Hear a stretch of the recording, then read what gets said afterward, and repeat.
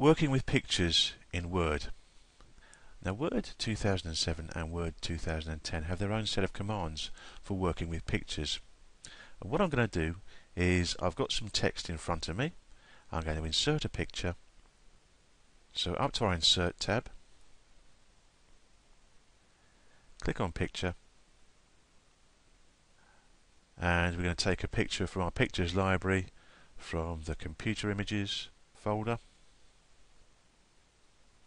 Select the picture you want, insert. Okay, so our picture has gone into our text, and as you notice, our Picture Tools menu has appeared on our ribbon. Now that picture is way too big for what I want, so the first thing I'm going to do is I'm going to reduce it in size. So across to the Size group, and just by reducing the width, it will automatically keep the ratio and the height will reduce as well. So by clicking on the width, my picture is reducing in size to a more manageable size.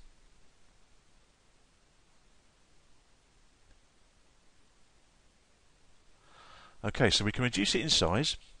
We can crop it. So that means we could take just part of the picture. Now if we were working with a picture of a person, we could just crop it so we have the head. So up here we've got the crop it, and if I click on there, bring in the corners to crop it if I wanted to, like so. But I'm quite happy with this, so I'm going to go to the Undo button, click on the Undo button, and we have our picture that we resized. Picture styles. We can change the way that our picture looks with the borders around it. By moving along on our styles, we can see a preview of how it would look.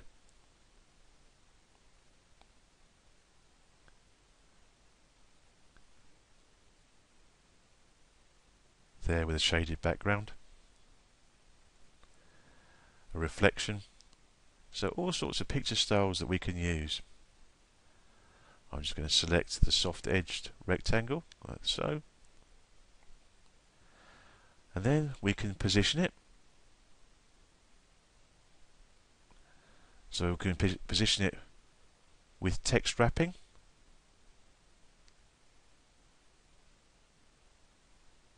Again, we get a preview. I haven't clicked on anything yet, I've just put my cursor over the top so we can preview how we want it. Text on both sides and text in the corner. And then we can text wrap. We can do all sorts of things with the text around this. We can even have our text behind the picture. So if I move down to behind text, our text runs through at the back of our picture. So there's lots and lots of different things that we can do with pictures. And when you get a chance, have a go, have a play with it. Thanks very much.